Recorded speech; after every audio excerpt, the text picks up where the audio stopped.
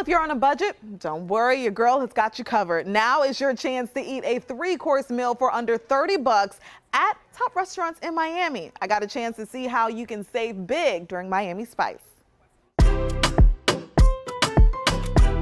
It's that time of year, South Florida, to binge eat on a budget. It's Miami Spice. We're excited to bring it to the community.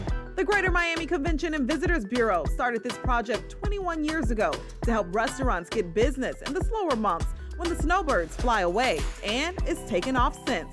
Diners can find restaurants in 20 neighborhoods from Miami Beach all the way down south, some in Kendall. There are 266 participants this year. That's a record for us.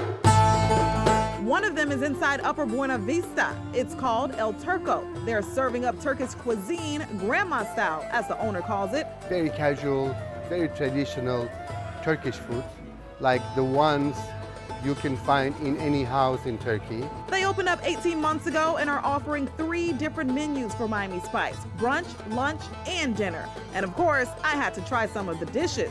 So yeah, I want you to teach me how to eat baklava properly. You said there's a proper way? When you eat it like this, and Okay.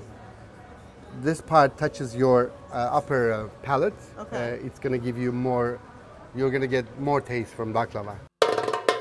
We topped it off with ice cream before we dug in. Cheers. That was good. Now I'm gonna try a traditional Turkish dish that's actually on the Miami Spice menu. It's made with beef and garlic yogurt, so let's check it out.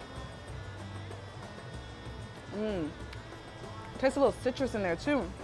El Turco seating is mostly outside and is decorated with evil eyes, which in their culture will protect you from evil. And they're everywhere, so when you come here, you'll have nothing to worry about but filling yourself up on a good deal. The deals are all throughout Miami as well. Miami Spice gives you a chance to enjoy 3-course meals like lunch and brunch for $28, and dinner will cost either $45 or $60 at top eateries. So you can dine on a discount. That was really the point of the program from the beginning, is to allow our local community to experience a restaurant that otherwise they would not be able to experience. And of course, during that, word got out to all our visitors as well, so it became much more of a success.